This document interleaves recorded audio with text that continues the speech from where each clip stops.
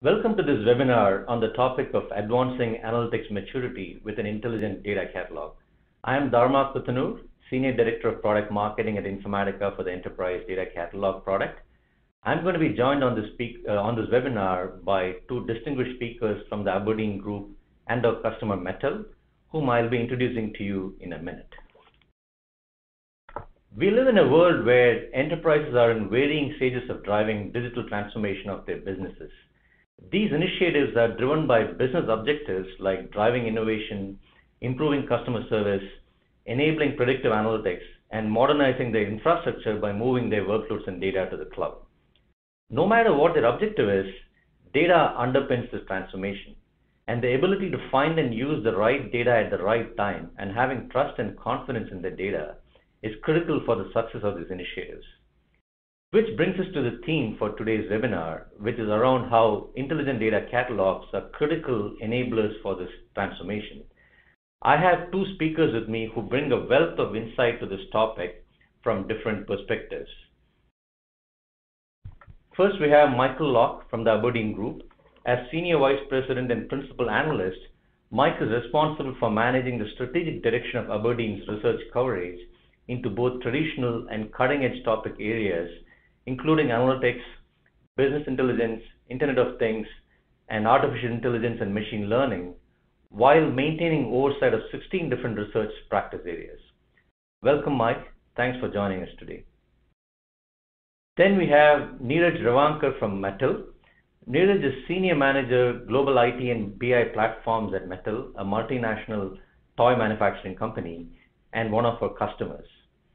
Neeraj is responsible for managing Metal's enterprise data management practice across the globe and empowering business users across 100+ countries. He's currently leading Metal's digital transformation in the data analytics area using big data, Internet of Things, and artificial intelligence and machine learning based approach. You'll notice some common themes here. Welcome, Neeraj. Thanks for joining us. This is the agenda for today's webinar. I'm going to hand over to Mike, who will present findings and interesting insights from Aberdeen's groundbreaking primary research of data catalog users. Then Neeraj will bring this to life, sharing his perspectives and insights on how Metal is driving a data-driven transformation of their business.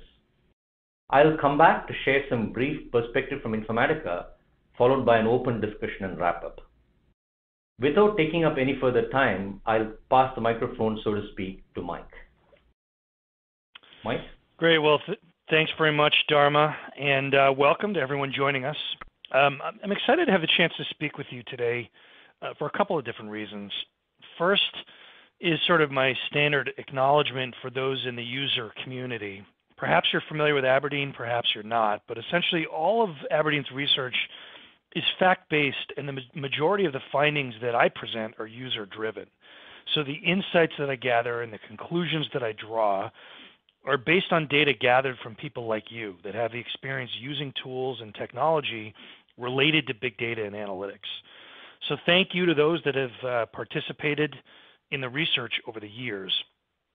Also, though, I've covered the analytics space now for more than 10 years, and I've been witness to some pretty striking evolution, probably the biggest of which being the increased applicability and relevance of analytics to a wider group of users in a typical company.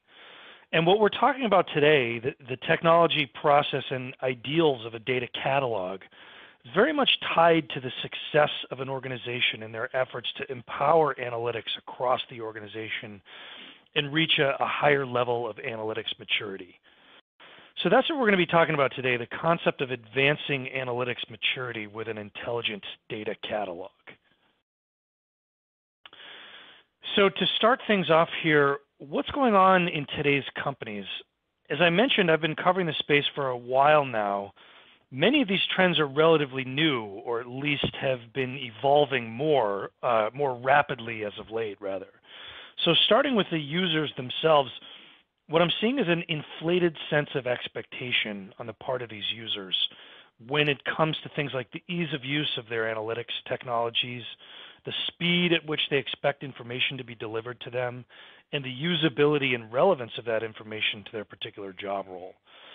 At the same time, though, we're seeing an evolution and expansion in the supporting technologies that are more relevant to this audience, as well as different architectures to support them. So tools like interactive data discovery and search, enhanced analytics tools like AI and machine learning, a lot of technology evolution here. And then underlying all of this is an increased diversity and richness of data available. So we seem to have stopped talking about big data as a challenge that needs to be solved, and really more as an opportunity to pull game-changing insights out of this pool of information, from external third-party data to unstructured social media information. Very, very diverse foundation of data that companies are drawing from these days. So this data is still relatively new here. It comes from my most recent big data survey. Here, looking at the top challenges companies face, broken down here by user type. So not surprisingly, IT, shown in the gray at the top, is most challenged by resource constraints. So you've got a lot of data that you're managing. You're close to the data. You're responsible for collecting, distributing it, making sure it's usable and well governed. Companies are finding a hard time trying to manage finding enough resources to manage the data and do the things with it that their organization wants to do. Whereas when you think about the people that are charged with leveraging the data for creating insights, people like data scientists, business analysts, they're really most challenged by this notion of the data silos. So where you've got data that you could be using for analysis being locked away within a functional departmental silo, like in marketing or finance or sales or operations or wherever it might be, the inability to get at the data that they need is a real challenge for the companies that are really trying to do the most innovative work with that data, which also happens to be something that's a pretty big challenge for the line of business as well. So as more user types and more job roles become active with data, they look to pull in data from different parts of the company, and they're finding challenges with that. So just to take a step back here before I talk through the rest of the findings, I wanted to talk through Aberdeen's research methodology, just really put things into context a little bit better. So there's really two parts to the Aberdeen methodology. The first is what we call the PACE methodology, and it's all about understanding the end user. We ask questions around these four areas that you see here: pressures, actions, capabilities, and enablers. So what are the pressures that are driving them to act when it comes to technology? What are the actions that they're taking in response to those pressures? What capabilities are they developing and building within their organization to help better execute on their strategy? And what technologies by category are they employing to help round out that strategy and deliver results from whatever endeavor it is that we're talking about, in this case, analytics. So that's the first half of the methodology, really understanding what's going on and how are people thinking and acting when it comes to technology.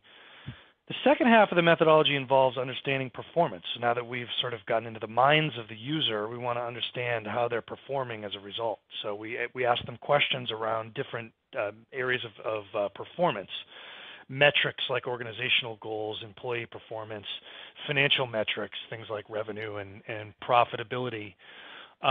We score all of our respondents based on a given analysis, based on how they respond in aggregate to those questions.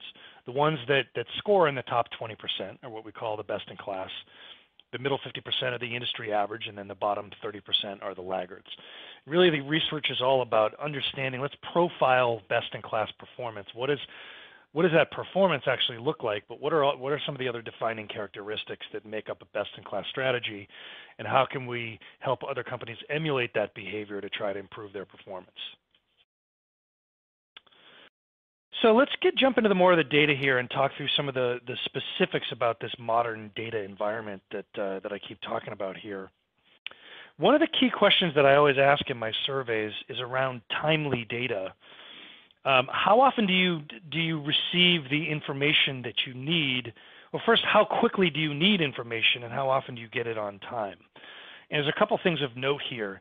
If you're comparing this survey launched at the end of last year, so still relatively recently with 2 years prior. What we're seeing is a narrowing of what we call this decision window. So the period of time during which a piece of information can really impact a business decision. For some types of decision makers, that window of time might be a day. It could be a week for some more strategic decision makers. But what we're seeing is that there are a lot more every day, multiple times a day decision windows that users have. So I need information by the end of the day. Now I need it by noon, or I need it within the hour. Now I need it within 10 minutes. Sometimes even approaching real time or near real time. And so there are more companies today that are reporting a decision window in the real time or near real time window or within the hour, as opposed to 2 years ago.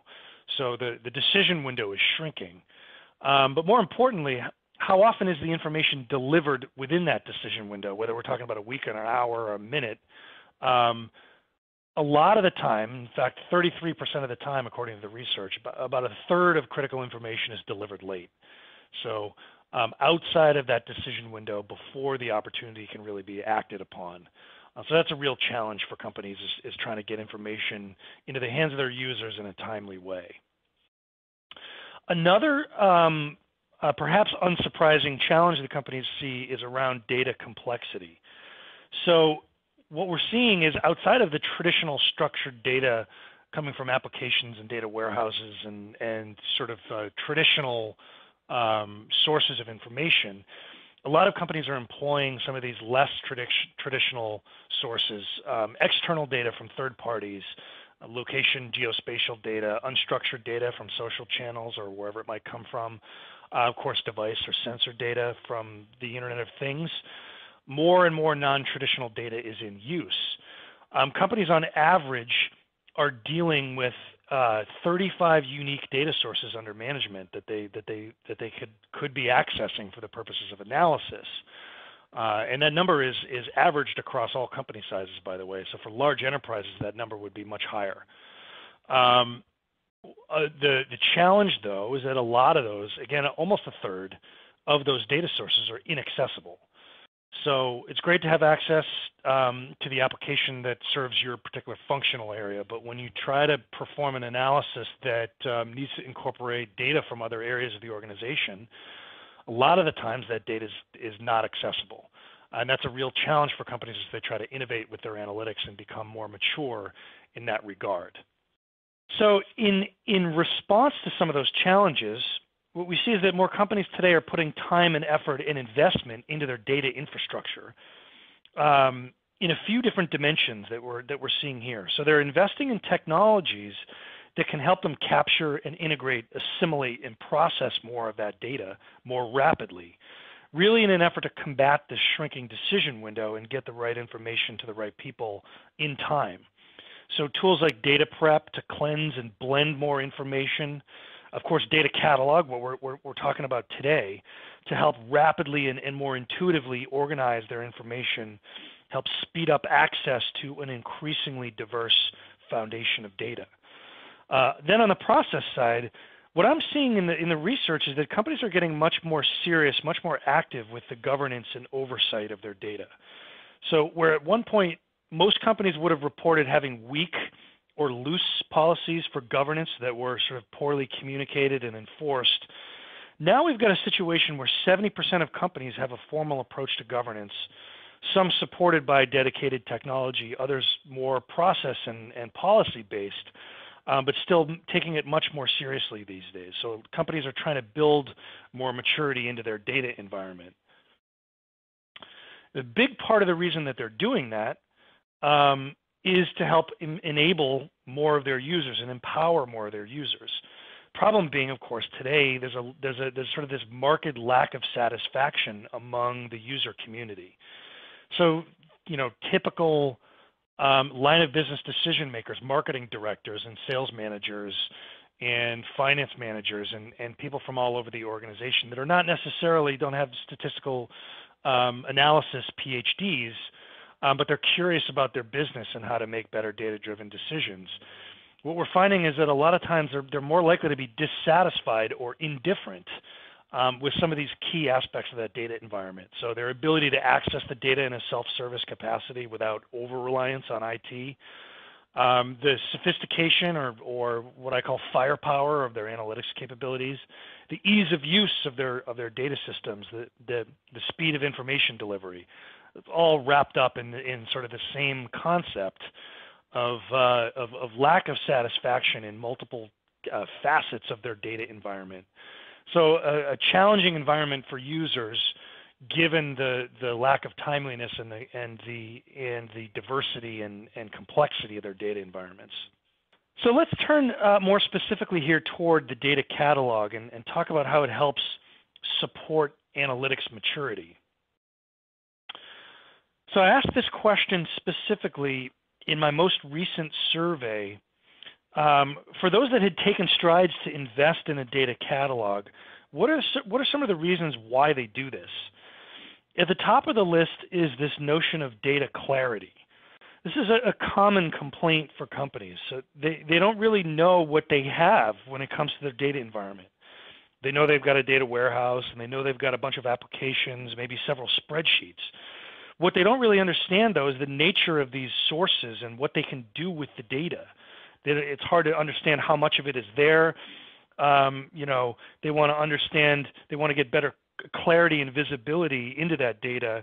And that's really the top driver for investment in a data catalog. The other two cited on here are also really important, very much related to the first driver. So we talked about governance before.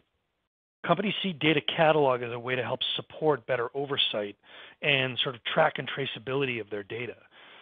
And then with profiling, they want to understand more rapidly what are their typical data sets, what's in there, how big, how clean are they or not, what are some of the key fields that they're going to be using in their analysis.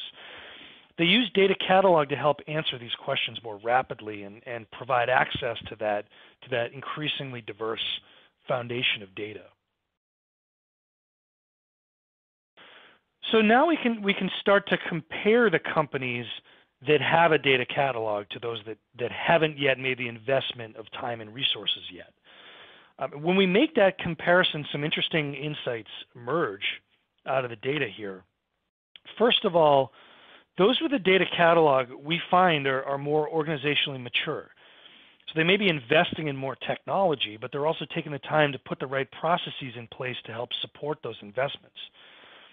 Things like processes to help non-technical business users connect with the data they need, procedures to help support the sharing of data across business functions, increasing the fluidity of data, but also initiatives that they put in place to help develop analytical talent, the skills necessary to use more of that data for some of those newer and more sophisticated analyses that they're trying to perform. So with the right technology and process in place, what we find is that these users are now able to perform first when it comes to the users themselves. We saw before how companies see data latency as a big challenge. They want to use more of their data. They want to do it without over-reliance on IT, as I said before. Well, the research shows how companies that have put a data catalog in place, they're seeing elevated levels of user satisfaction across these three areas. So more than twice as likely to report being satisfied with the speed of information delivery, the ease of use of their data systems, their ability to access that data in a self-service capacity. So much more likely to be empowered with better data and a more fluid data environment for those users. And then there are the metrics that we like to point to all the time. So the business scoreboard, as I like to call it. What the research is showing is that showing a really very demonstrable correlation between the usage of data catalog technology and some of these critical business metrics. So they invest in the right technologies. They work to make data more fluid across their organization, but they do it in a responsibly governed way. They deliver on user needs for faster data and more relevant data to their job roles. And what that ultimately leads to is increased performance. Almost twice the year-over-year growth in organic revenue, significantly higher improvement in customer satisfaction, increase in operating profit, and growth in the total customer base as well. So some real business impact that we're seeing here for companies that have made the investment in data catalog. So just to close out here with some final thoughts, some of the key takeaways that are coming out of my research. First is one that I always find myself talking about, but it bears repeating. Managing big data is a challenge, but more companies today see it as an opportunity to find game-changing insights within their data. They try to combat their biggest challenges like resource constraints, lack of accessibility, increased time urgency. They try to manage those and combat those really in order to capitalize on the hidden opportunities for insight in their data. Secondly, when you look at the usage of data catalog technology, it's not just an investment in technology, but more of a philosophy that helps advance the maturity of analytics at those companies. They put the right processes in place to help support faster information delivery and improved ease of use, among other things. And then ultimately, that analytics maturity helps drive performance. Not only are they achieving a more efficient analytics environment, but that environment helps boost some critical metrics like profitability, revenue growth, and customer growth as well. So that brings me to the end of my portion of the presentation. Thanks again to those that are joining us. What I want to do now is hand things off to Neeraj from Mattel, who can help make this real for us and help us understand better the user perspective here. Neeraj? Thank you, Michael and Dharma. Informatica has been a valued partner for Mattel over the years and has supported our technology needs in the data management space. So Dharma, thanks for inviting me. Hello, and my name is Neeraj Shravankar, and I am a senior manager here at Mattel in our global technology organization. Mattel, as some of you may know, designs, manufactures, and markets some of the most beloved toy brands and family products. We have a rich library of power brands such as Barbie, Hot Wheels, American Girl, Thomas and Friends, as well as Fisher-Price. Mattel is also global and has a presence in pretty much every continent. So as you can imagine, there's tons of data, there's complex systems, and data interactions. And add to that all the different sources of data that Michael's talked about, unstructured, social, IoT, etc. So the goal of my organization is to simplify the back-end processes and provide a easy-to-use and robust platform for analytics. Now, the impact of data on business performance has significantly increased over the last few years. And as an organization, we needed to meet this growing demand. So what have we done? Over the last couple of years, we've been working on a roadmap to support our overall Mattel structural simplification program and its long-term vision by leading Mattel's transformation in the data and analytics area. And some of those key drivers that drove our strategy were routing decisions in data and insight. This was a top-down imperative that really drove our data management and governance initiative, as well as sponsorship. From a business perspective, and Michael touched a little bit about it, it was not just about making data sets available to the business, but also providing data on the data sets so that they can drive innovation in their areas. And we're able to build models, analytical models, through self-service. The business was hungry for advanced analytics, and it was important that they had access to not just data, but the glossary on demand as well. And as an organization, there was a desire for both the business and technology to collaborate and unlock the business value of our data. From a tech organization, it was key for us to do more with less. It was important that we invested in a tool set that had high automation capabilities and low total cost of ownership. Now, the tools had to integrate seamlessly for us to avoid additional costs because some of these data governance programs can be costly. And finally, from a BI organization standpoint, we wanted to provide the right set of data at the right time. It was about progressing along the BI maturity curve and providing a platform for predictive and recommendation-based insights. So the key outcome of our strategy was twofold. While we had a robust reporting and dashboards-based BI solution serving a significant portion of our power users, we needed a modern data platform to drive some of the new advanced analytical requirements. To complement this strategy, it was important that we implement a holistic data governance practice with a focus on formal data governance and a technology platform for data quality, data lineage, and business glossary. Okay, so this essentially formed the basis of a data governance vision that had an enterprise-wide framework supporting it and technology playing a key role in the enablement. At the same time, we began formalizing our processes, our meeting cadences, our organizational roles and responsibilities, and ingrain data governance in our IT operating model. So why data catalog? As I mentioned earlier, a key component of our vision was the data catalog. In the past, we've tried to maintain one, but with the explosion of data, it was both difficult and costly to maintain and manage it at scale. It was pretty evident during our roadmap discussions, interviews with the business that there was a lot of data, but there were very few folks that could actually navigate through it. And it was pretty evident that what they were looking for was more data training as opposed to tool training. So the main benefit of this program at Mattel was to provide complete visibility and lineage of our data analytics systems. And I had mentioned earlier, we are building a modern big data platform, and we wanted to ensure that we avoid a data swamp.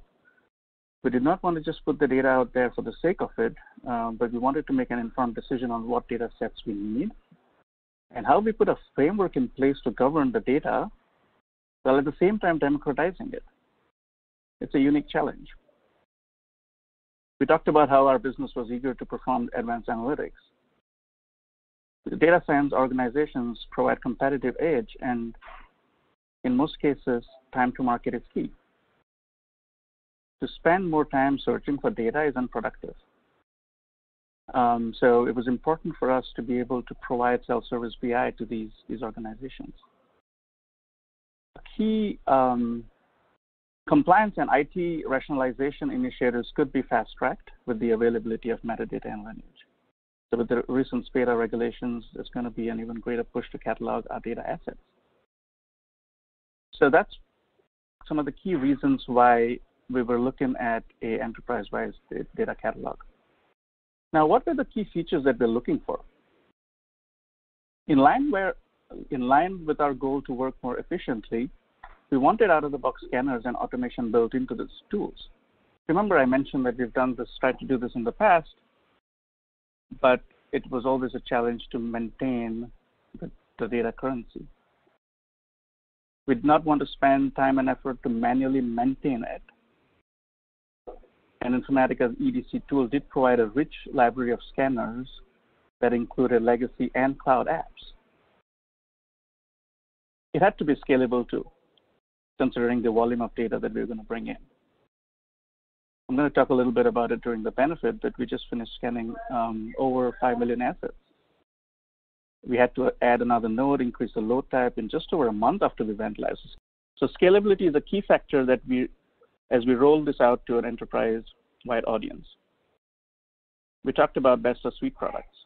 Informatica has the suite of tools to satisfy our needs. AI-based features is always going to be important and key as we crowdsource this. Our hope is that we push this to some of our key system analysts and business analysts and have them provide more information, and we want to capture the information in EDC. Now, the AI-based features is still work in progress, but the pattern discovery is something we want to work in the near future as well. So with some solid homework, evaluation, and research, we embarked on our data governance journey. We picked one domain and built it from scratch and delivered the first release in approximately 13 weeks. It was quite an achievement. Since then, we've really accelerated our program. We've added a few more domains, and we continue to enhance and fine-tune our approach. So looking at the outcomes and the benefits, as you can see, some of these did move the needle here at Mattel. From a process and organization standpoint, the establishment of a formal data governance office was huge. We now see a strong collaboration with the business, with the technology driving efficiency. Data and integrity is being delivered through IDQ, the data lineage and metadata through EDC, and governance and data stewardship through Axon. So as you can see, the best of suite approach really worked well for us. And what's next? We have a lot in store. We will continue to add new domains, enhance our offerings in the cloud, use compliance and security facets of the data governance tools that we haven't used yet. But as I can see, this is probably the first time I've actually seen both developers and business excited about data governance. I will say this, data governance has always been hard, time-consuming, and probably not as shiny. But Informatica with EDC has taken it to the next level, and I'm really excited to see how this shapes the next-gen analytics. So this, I conclude my portion of the webinar, and I'll hand it back over to Dharma. Thanks, Neeraj, and thanks again, as Mike said earlier, for bringing this to life for us through your real-world user perspective. I'm going to spend a few minutes providing some Informatica perspective on how we address the key capabilities for Intelligent Data Catalog to address the business requirements for large enterprise customers like Mattel. As we just heard from Mike and Neeraj, data cataloging is emerging as a critical enabler for enterprises' digital transformation journeys. Just to highlight a few examples from our customers along the lines of what Neeraj talked about earlier, a global financial services company used the discovery and tagging capabilities of Informatica's Enterprise Data Catalog to identify key data elements that they wanted to govern and protect as part of the data governance program. A national retail company has implemented a data lake for their data scientists to develop models for advanced predictive analytics. The data catalog enabled them to significantly reduce the time it took for data scientists to find relevant data and enable a much higher level of self-service, along the lines of what Mike talked about earlier around the challenge of having visibility into data across the enterprise. A regional healthcare company is using the data catalog to improve data visibility as they grow through M&A and leveraging integrated data to deliver new services that improve quality of patient care. An enterprise-scale intelligent data catalog is an essential requirement for all modern data management projects, as we discussed in the last slide, because it allows enterprises to categorize and classify all its data assets across cloud and on-premises, across traditional databases, and big data stores and data lakes. A data catalog helps in understanding of the relationships between data sets, the quality of the data, where the data is coming from, how it's used, and the business context of the data. Now to take a brief look at Informatica's Enterprise Data Catalog, which is an intelligent data catalog powered by the metadata-driven intelligence of what we call our CLAIRE platform, which is our AI engine that's built on top of a common metadata foundation. I'm going to quickly highlight a few key capabilities of EDC, and Neeraj actually touched on this eloquently in his presentation earlier. First, it has broad and deep metadata connectivity to a rich variety of systems across databases, big data systems, files, BI and ETL tools, and various enterprise applications. It provides a simple Google-like search to allow users to search and find relevant data for their business needs. This is a very important capability because often the users of the catalog are non-technical users like data analysts and business analysts and data scientists. It tracks relationships among data objects to understand dependencies and lineage of the data, which reflects the flow of data across enterprise systems. All these capabilities are enabled by powerful machine learning-based data identification, tagging, classification, and similarity detection. Collaboration and social curation capabilities allow enterprises to leverage shared data knowledge and the combined power of AI and human expertise, which is also an equally important facet of the value that's brought to bear by data catalog.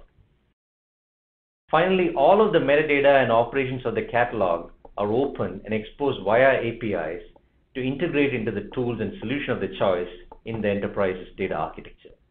Now I'm going to take a quick, deeper look at some of these key capabilities. Informatica ADC provides a holistic view of data assets by automatically discovering relationships between data sets across multiple dimensions, providing a summary view as well as detailed lineage views that show where the data is coming from, and capture dependencies to understand the impact of changes across data sets, resources, and users. Neeraj talked about using the data catalog to manage the metadata across all of the enterprise data assets and using that to rationalize data assets. And doing impact analysis is a very important aspect of that charter. For large enterprises with millions of data assets, both structured and unstructured, that's distributed across the enterprise, AI and ML capabilities play a critical role. AI and machine learning driven curation and enrichment of the data is essential to enabling data cataloging and discovery at this scale. Some of the ways in which EDC leverages AI and ML include automatic identification of data domains and entities, automatic detection of similar columns, and automatic association of business terms and definitions to physical data sets, which eliminates a tedious manual process for data stewards, which is a very important step in establishing a data governance program for enterprises. As powerful as these AI-driven capabilities are, it's also equally important to complement this with shared data knowledge and human expertise that's distributed across the enterprise.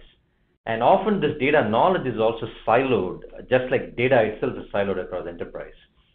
In EDC, data owners and subject matter experts can certify data assets, data consumers can rate and review data sets, and intelligent search facets allow users to narrow down their search by searching for only certified data sets or assets with a rating of 4 stars and above, for instance.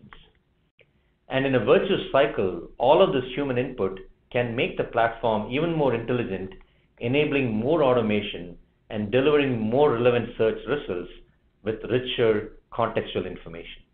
And as I mentioned earlier, all of this is made possible by the broad and deep metadata connectivity that we have through our metadata scanners to support traditional databases, cloud and big data platforms, file systems, BI tools, ETL tools, and various types of enterprise applications, both on-premise as well as SaaS applications. Now I'd like to bring Mike and Neeraj back into the discussion. I'm going to start by asking Mike this question. About the role of AI and ML in cataloging, it is implicit in some of your findings, though you didn't explicitly touch on this. This plays a very important role in an enterprise scale data catalog, as I mentioned earlier, and Neeraj also talked about this. Wondering if you can share some additional thoughts and perspective on this, Mike. Yeah, no, definitely. I think the ideals of AI and machine learning capabilities are going to be really interesting as they play out in the world of big data and analytics, and it's mainly because what they do in many cases, or at least the promise of machine learning technology, is that you can empower someone who is less technical with abilities of someone that is highly technical. So the way that the reason that it's important within data catalog and data management is because of some of the things that I was talking about before. So 10 years ago, when I was covering analytics at the beginning of my stint here, people were already talking about self-service BI, and really what that meant was self-service ability of reports and dashboards, people creating their own views of the data based on what's available. Now that's still a goal for a lot of companies, but more and more what we're seeing is that typical user that back then might have been struggling to figure out how to create their own dashboard, they're now the ones that are getting more active with the data itself. So they're looking to incorporate different types of data into their analysis. They're looking at other applications and other systems across the organization to try to enrich their analysis with the best data. But they don't have necessarily the skills to connect to that data, if there are transformations to be done, if there are things that need to happen to that data in order to make it more usable for them. They don't have the technical skills to do that. And that's, I think, where AI machine learning can come in. It can offer recommendations as to how to transform the data. It can show users which sources are the most popular, the most commonly accessed. It can provide a number of different services for the typical user that would typically be outside of their scope of capabilities.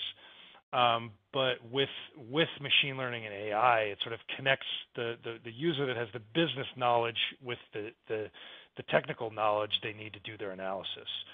So I think I'm really interested to see how this all plays out, over the next few months and years, as machine learning becomes more and more of a factor in some of these more data-centric type of activities. I don't know. Neeraj, does that follow along with what you've seen in your organization and some of the users that you've been supporting and working with? Yeah, I think it's one of the key aspects actually of the collaboration that I just touched upon. What we're finding is that there are groups of business units that almost own a certain set of data and are really good with using their portion of the data, creating reports, analytics, etc. But there's other groups that need similar type of information, but they don't know who to go to, right? And they don't know if that data is trustworthy. But if the data owners or some of the key data analysts either certify the use of the data or provide information on how that data set can be used, then there's greater usability across our business areas. So that's why it was key for us to build a catalog with some of these key data stewards information, so that people know who to go to and people trust the data. The other aspect of it is, I think, even from an IT perspective, one of the things that we are looking at is how can we easily identify similar sets of data across the systems as we're upgrading our backend systems. This proliferation of data, how do we get a handle over it so that we could do some impact analysis and basically try and control the sprawl? Because what you're going to find is if you put an enterprise data catalog over huge sets of data, things can get lost. And one of the things that I'm hoping AI and machine learning can help, especially with the pattern detection and discovery, is to be able to find that redundant sets of data that we could either retire or decommission. So again, I think, yes, like to your point, I think there's a couple of different use cases. We've been looking at both of it, and I think I'm really excited about some of the features that EDC brings to bear. Yeah, that's a really interesting perspective, Neeraj. And in fact, one of the common themes we are seeing across many of our customers is, in terms of the value delivered by catalog, it's something as simple as being able to provide quick and easy visibility into who are the data owners or the subject matter experts for a data set or a certain data domain, right? It's something as simple as just providing that quick guide so that users know who to go to get their questions answered. So I think what you said seems to resonate pretty strongly with what we heard across many of our customers. I also wanted to ask you, Neeraj, about a different aspect of what Mike touched on. Mike talked about the growing pressures that enterprises face around the decision window narrowing, going from weeks or months to days, and sometimes real time or near real time.